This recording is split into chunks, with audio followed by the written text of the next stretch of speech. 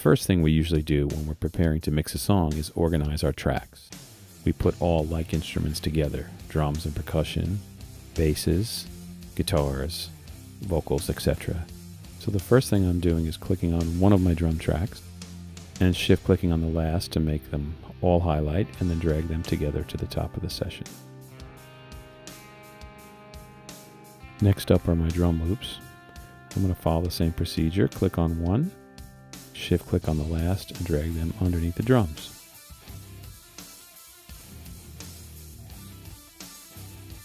Next, I'll highlight our two bass tracks and move them up under the loops.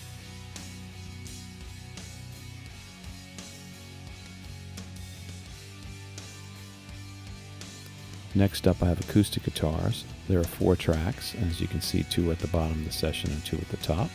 So I'm going to highlight and shift click on the bottom 2, move them up under the top 2, and now they're together. Now I'm going to continue with all of my keyboards and move them down to the bottom. And the rest of the track I'll follow suit all the same way.